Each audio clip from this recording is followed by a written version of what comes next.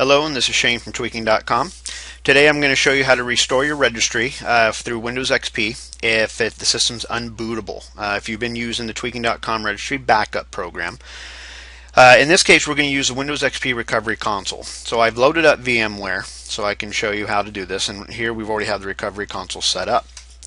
Now, one thing about the Recovery Console is with XP is it is extremely limited, and so what that means is there's not a whole lot that it can do, and by default it doesn't allow you to get to the Reg Backup folder because it's not inside the Windows folder. And by default it locks you out. So if I try to go in there now, you'll get access denied. Now, to overcome this, when you run the backup on the program, it automatically puts in a registry key that tells Windows to allow the set command. And what that means is we can do this. Set allow all paths equals true. Now we have permission to enter the backup folder like we need. And there we go. So now we're going to go here. And the backup, how it stores is, this is the computer name for this test machine. So we're going to go inside here now. You think I would have been smart enough to shorten the computer name for this, but no. Alright, inside here,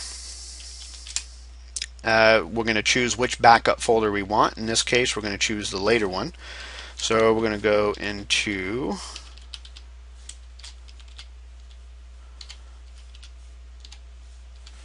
first one here,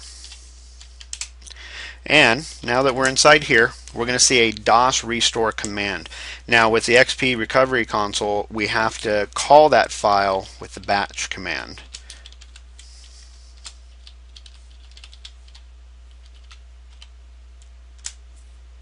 And that's it. It's now putting the files back to where they belong, and we'll reboot, and it's good to go.